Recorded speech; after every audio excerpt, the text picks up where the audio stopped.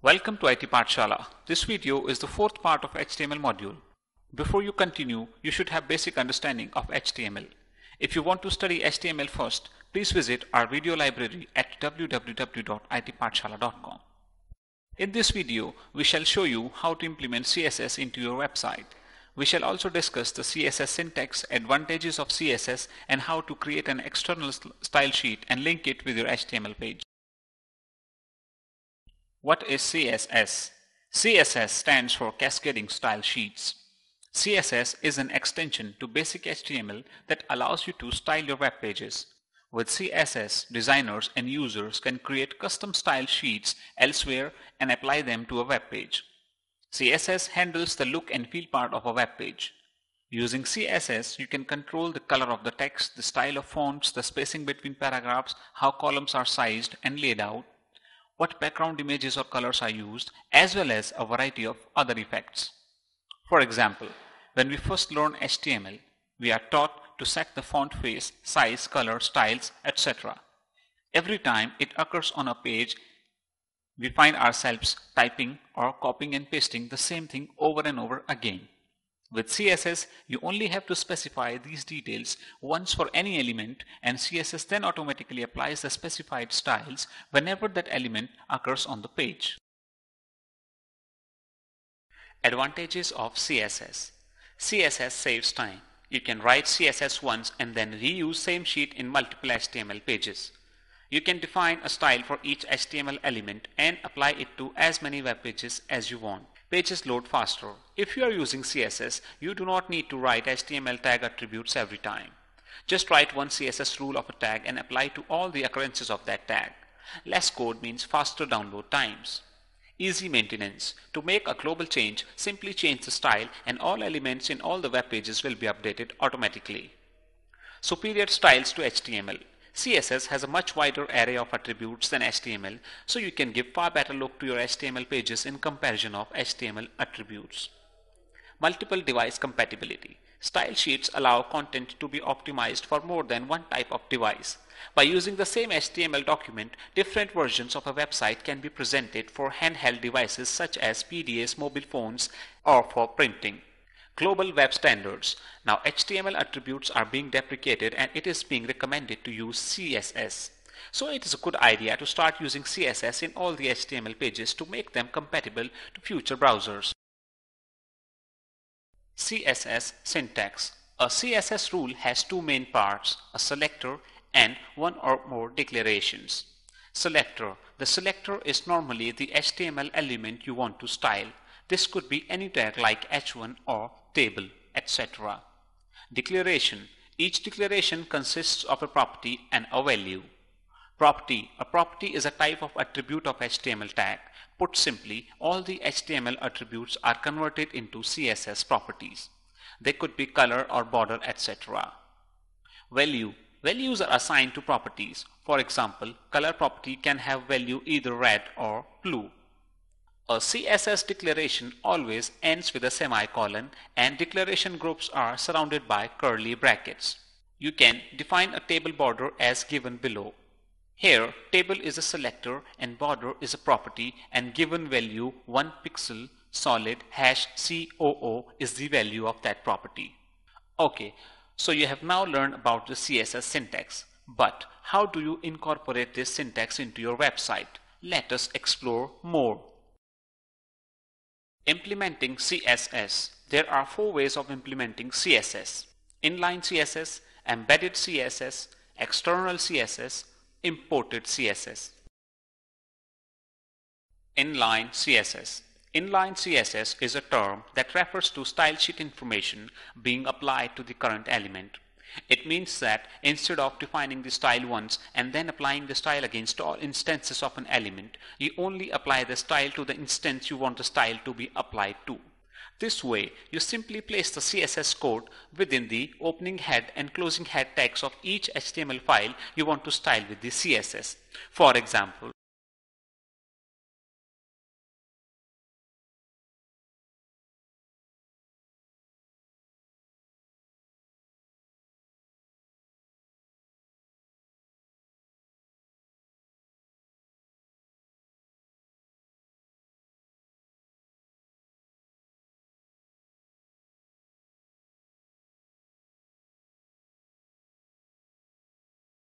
External CSS. An external style sheet is a separate file where you can declare all the styles that you want to use throughout your website.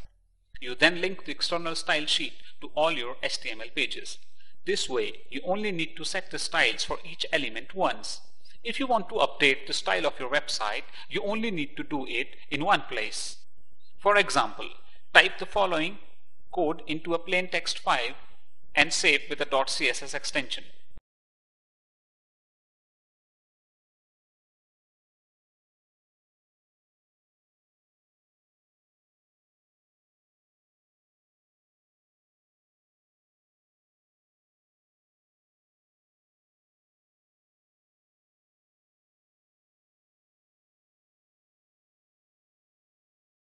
Imported CSS. You can use the @import rule to import rules from other style sheets. Add either of the following codes between the opening head and closing head text of all HTML documents that you want to import a style sheet into.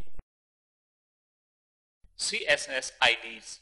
IDs allow you to assign a unique identifier to an HTML element. This allows you to define a style that can only be used by the element you assign the ID to. The ID selector uses the ID attribute of the HTML element and is defined with the hash symbol. For example, as shown in the following code, the style rule below will be applied to the element with ID para1.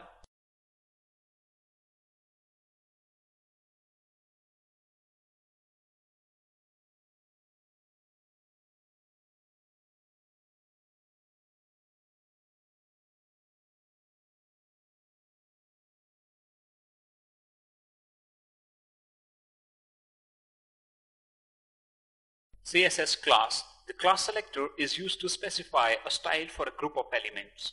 Unlike the ID selector, the class selector is most often used on several elements. This allows you to set a particular style for many HTML elements with the same class. The class selector uses the HTML class attribute and is defined with a dot. In the example below, all HTML elements with class equals to center will be center aligned.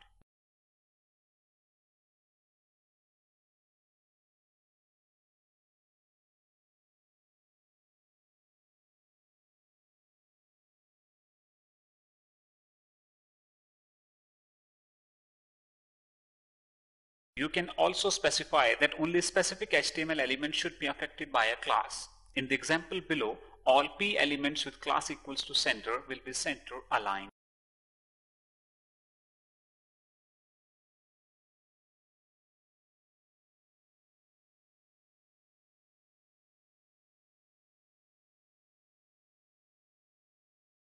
CSS font. CSS font properties let you change the look of your text. For example, you can assign a font family, change size, apply bold or italic formatting, and more. CSS font family. The font family property allows you to set the font family. In CSS, there are two types of font family names. Generic family, a group of font families with a similar look like serif or monospace. Font family, a specific font family like Times New Roman or Arial. Setting the font family. The font family of a text is set with the font family property. The font family property should hold several font names as a fallback system. If the browser does not support the first font, it tries the next font. Start with the font you want and end with a generic family to let the browser pick up a similar font in the generic family if no other fonts are available. If the name of a font family is more than one word, it must be in quotation marks like font family Times New Roman. More than one font family is specified in a comma-separated list.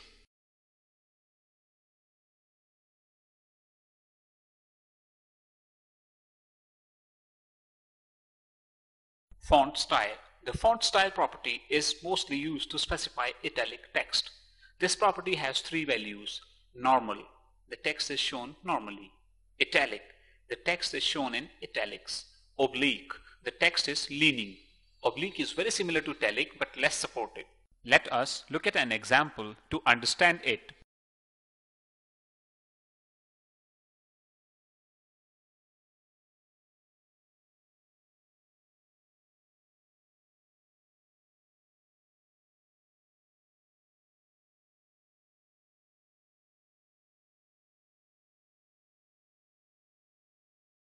Font size. The font size property sets the size of the text. However, never use font size adjustments to make paragraphs look like headings or headings look like paragraphs. Always use the proper HTML tags like H1 to H6 for headings and paragraph tag for paragraphs. The font size value can be an absolute or relative size. Absolute size sets the text to a specified size, does not allow a user to change the text size in all browsers, which is bad for accessibility reasons. Absolute size is useful when the physical size of the output is known. Relative size sets the size relative to surrounding elements, allows a user to change the text size in browsers. If you do not specify a font size, the default size for normal text like paragraphs is 16 pixels. Let us look at an example to understand it.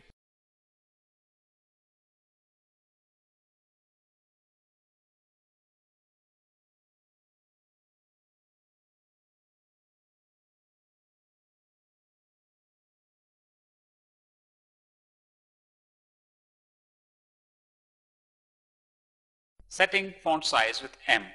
To avoid the resizing problems with older versions of Internet Explorer, many developers use M instead of pixels. The M size unit is recommended by the W3C. The default text size in browsers is 16 pixels, so the default size of 1M is 16 pixels. Let us look at an example to understand it.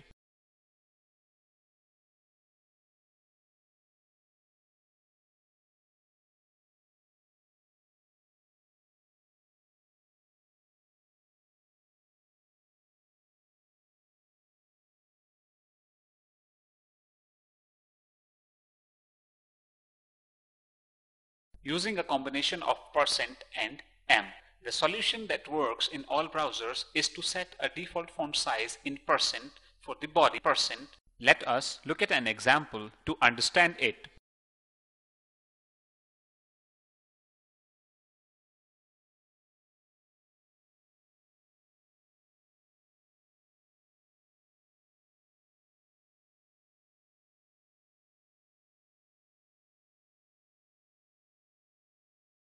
CSS font stretch. This property relies on the user's computer to have an expanded or condensed version of the font being used. Let us look at an example to understand it.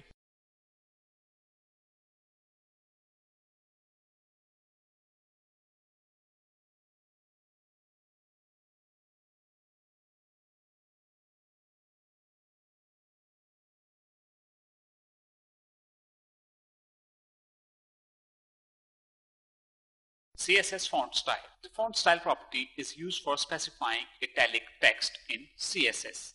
Let us look at an example to understand it.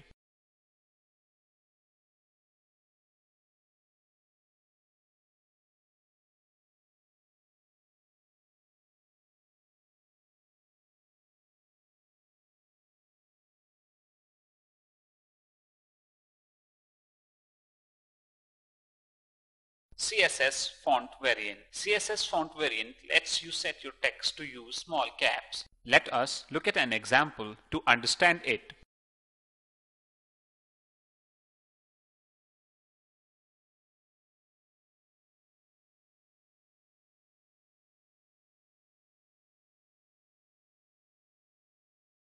CSS font weight. This property lets you set your text to bold. Let us look at an example to understand it.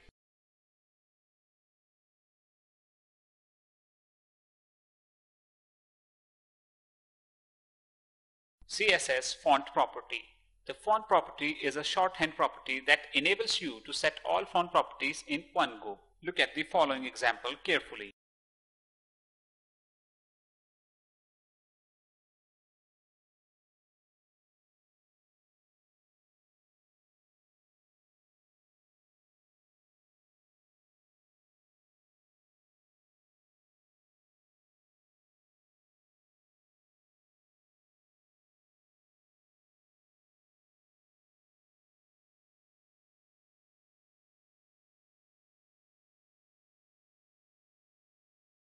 CSS text.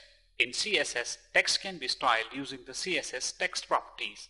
In this lesson, you will learn how to use each CSS text property and how does it look like in a browser. Text color. The color property is used to set the color of the text. Let us look at an example to understand it.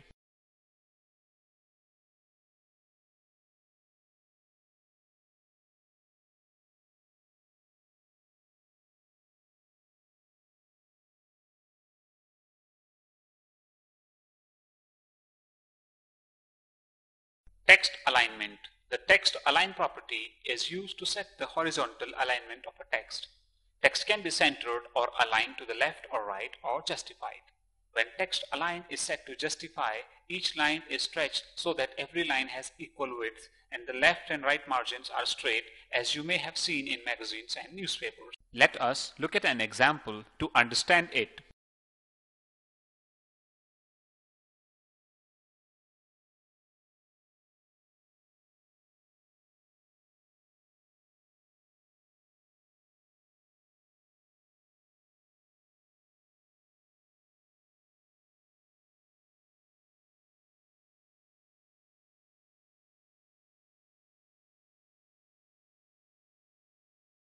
Text decoration.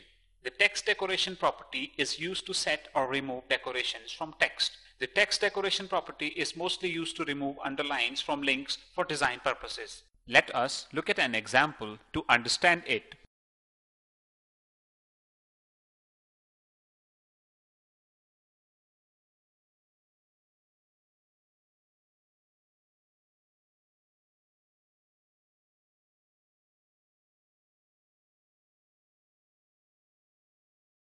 Text transformation.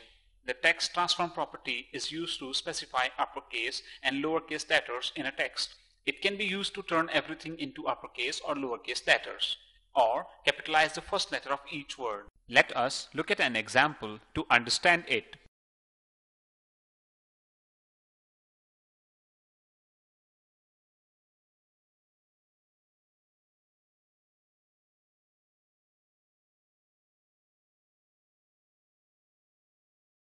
Text indentation. The text indentation property is used to specify the indentation of the first line of a text. Let us look at an example to understand it.